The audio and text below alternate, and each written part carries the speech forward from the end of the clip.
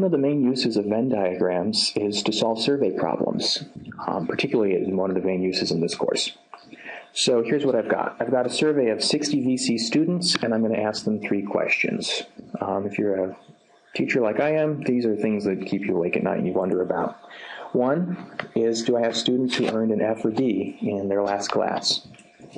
The other is, are students studying enough? If you have a 3-unit class, you need to have 12 hours of study time that includes the 3 units of the lecture plus that class. And this online class, watching this video, is part of your 12 hours, but you also have the study time and you have the prep of going through the exercises and all that. And then the other thing is, do the students feel comfortable enough to come to office hours? Or in your cases, email me questions. And are the students interested in the course?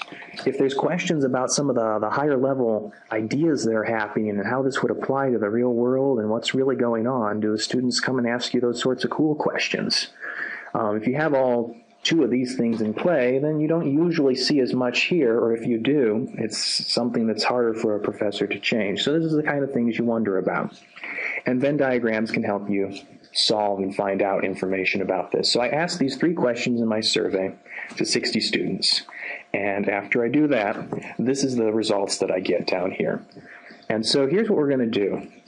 Since I've got 3 questions, what I've really got going on for me is a 3-ringed Venn diagram.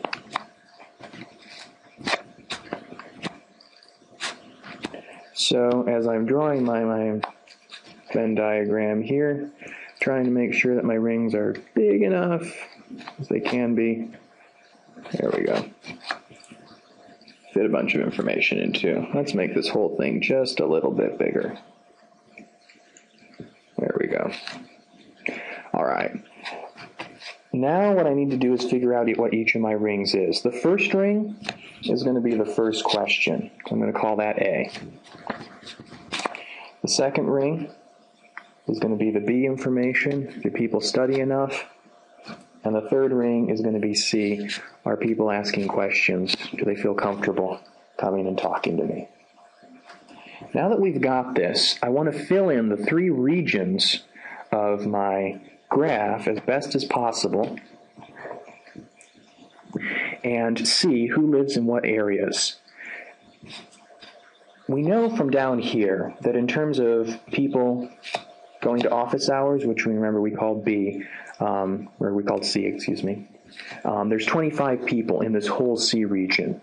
But you don't start there, because of the 25 total people who are in the C area, those students who are willing to go to office hours and ask questions, some of them fit into each of these 4 different spots that C's split up into. So here's what you do. You start off with the thing that describes the most specific information. 6 students earned F and D's, studied 2 to 3 hours per unit, and attended office hours. That means this region right here, common to all 3 of these questions getting a yes answered. I had 6 people. Next, I know that 13 students earned F and D's and studied appropriately. Remember, B was my appropriate studying question. So that tells me that there's 13 students in this region here.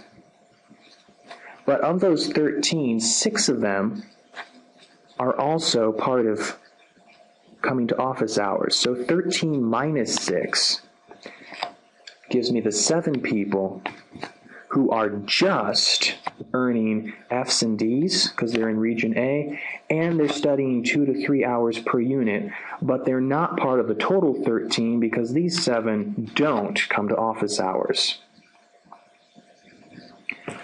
Next, I've got 10 students earned F and D's and went to office hours. Now I'm talking about this area. 10 students earn F's and D's, so they're in region A, and they go to office hours, and that makes them in region C. But again, while I've got 10 people in this region as a whole, 6 of those people also study appropriately, and so 10 minus 6 leaves me with only 4 people who are actually just going to office hours and are still having trouble in class. 11 students study and attend office hours. Of those 11 students who are studying and attending office hours, they're in this area, but again, 6 of them are also having trouble with the class, so I do 11 minus 6, and this gives me the 5 people left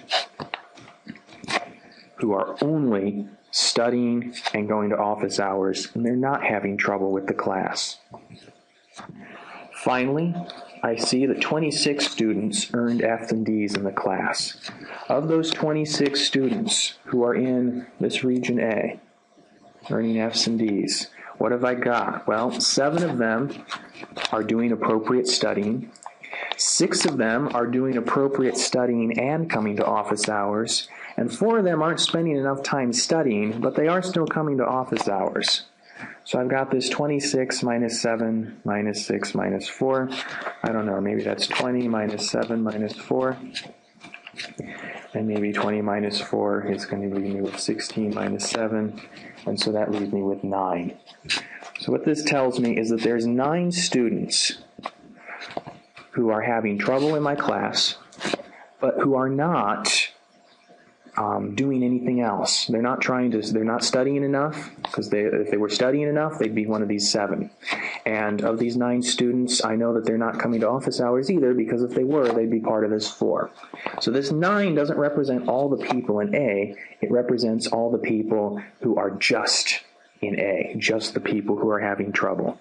I use the exact same logic to fill in the unique areas of B and C. 21 students are studying correctly.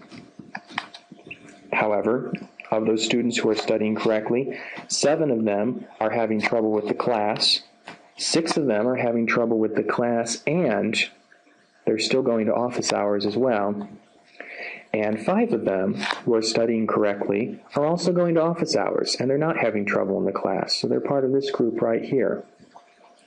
And once I do those subtractions, I'm basically doing 21 minus 18, and that leaves me with 3 people. So there's 3 people who are studying correctly. They don't go to office hours, but they're still passing the class. They're not having trouble, so they're not in that A sector. And lastly, I've got for my part C, I know that 25 students out of those 60 went to office hours, but that's 25 total. I have to subtract the 4 and the 6 and the 5. And once I do that, that leaves me with 10 students who went to office hours. They didn't study enough in terms of the official 2 to 3 hours per unit, but they still did okay in the class. Somehow they came and learned enough by talking with me and chatting with me that everything was going to work out okay. So now I've got my Venn diagram all worked out. I'm almost done. I've got one last area to talk about, and that's how many people are in the whole universe. Altogether, inside this whole box, I had 60 people because I had 60 students altogether. To fill in the rest of this box, I have to subtract all the different people from all the different parts. So if I clear myself some space here to do that with, we have to notice, be careful. I've got 60 students altogether, and then what's happening? Well, I have to get rid of these 9. I have to get rid of the 7. I have to get rid of the 3 students who are here, the 4, the 6, the 5, and the 10.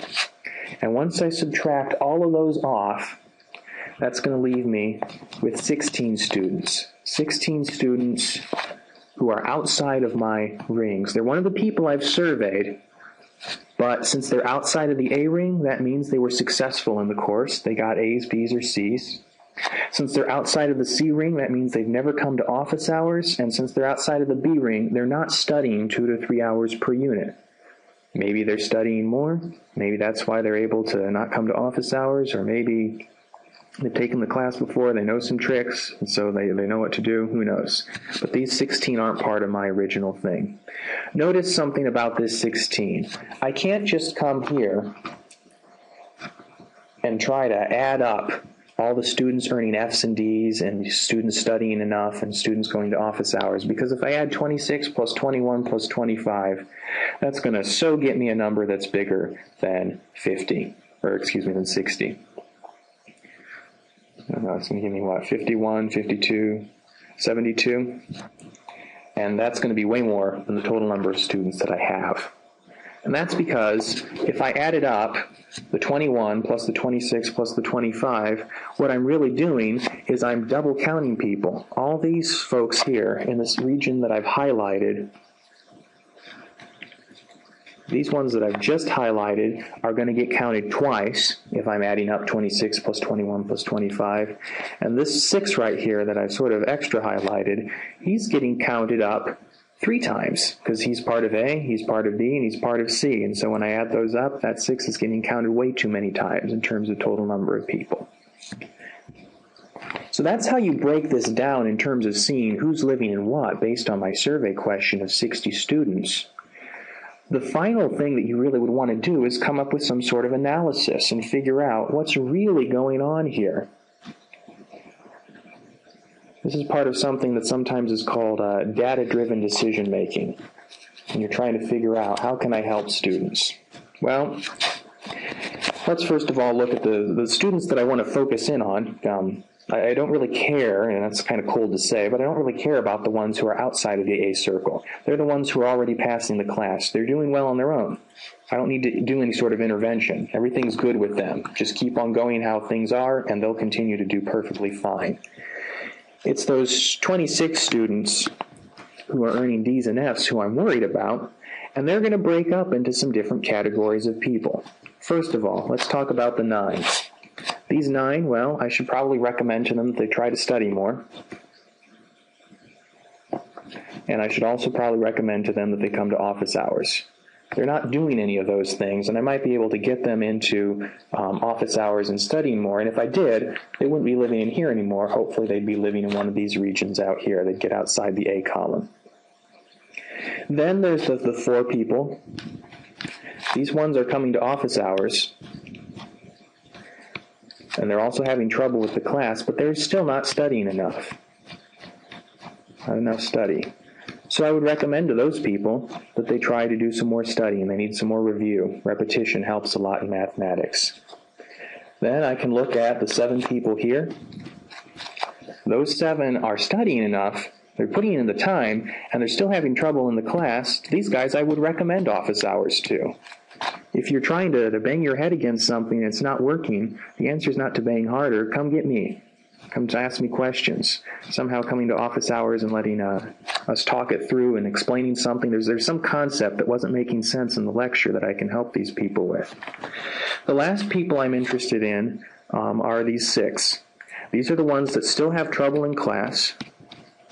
They're in trouble. It's not going well for them. They are studying enough. They're putting in the time, and they're even getting my advice and coming to office hours. And so these are the ones that are particularly interesting to someone as an educator, and it's like, okay, how can I affect these students? How can I change this college experience and make it more positive? What is missing? Usually when you have people in this place, that's when I find that it's not so much something I can do as a teacher, but you've got life problems. I don't know. You need to have 2 jobs. So while you're putting in the time to study, it's not maybe good quality study time because they're working 2 jobs and they're all tired.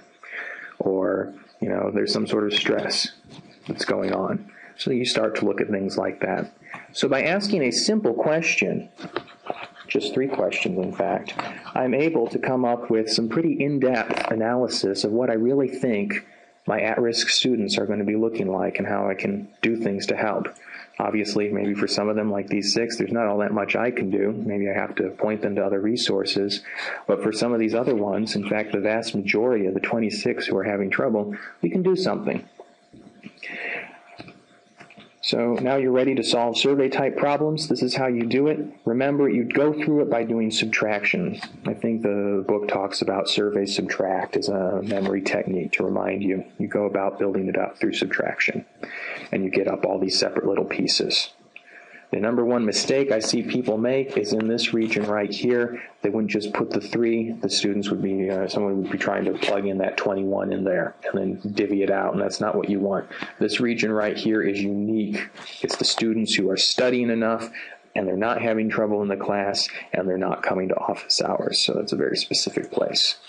The other thing people try to do is a usual mistake that you don't want to do. Don't add up the 26 plus 21 and 25. Instead, you have to take the 60 original people and subtract each of these regions from it. And that's where you get the 16 students who don't study for long enough and who don't come to office hours, and they're still doing well in the class. Like I said, one example, maybe they're studying more than 2 to 3 hours. That might explain them.